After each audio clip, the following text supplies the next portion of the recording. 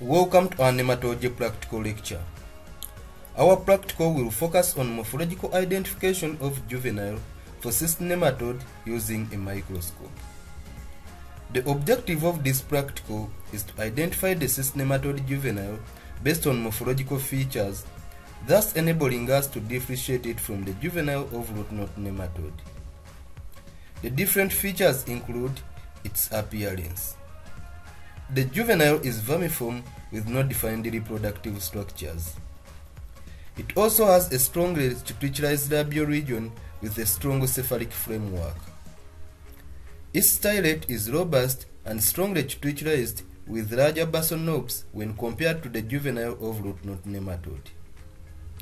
The juvenile also has an elongate tail with a longer ciliary region called the hyaline region.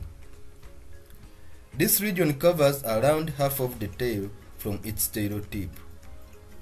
After this brief recap, let's now start off with our practical exercise. Let us start by putting our nematode specimen in the focus.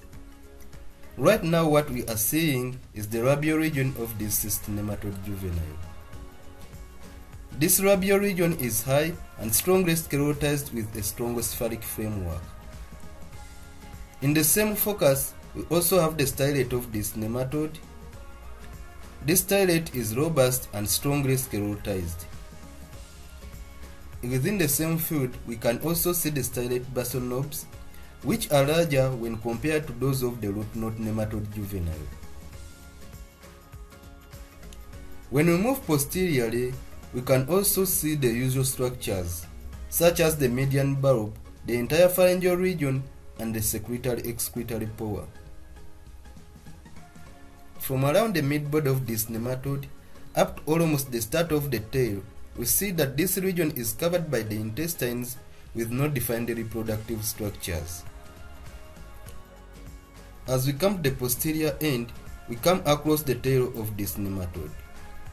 This tail is elongate with a longer hyaline region. As we can see from the specimen, the hyaline region takes about a half of the tail from its tail tip.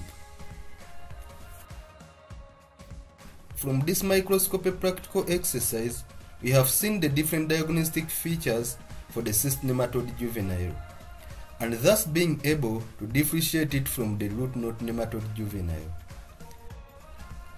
Thank you all for watching, and please check our YouTube channel for more videos of other nematodes.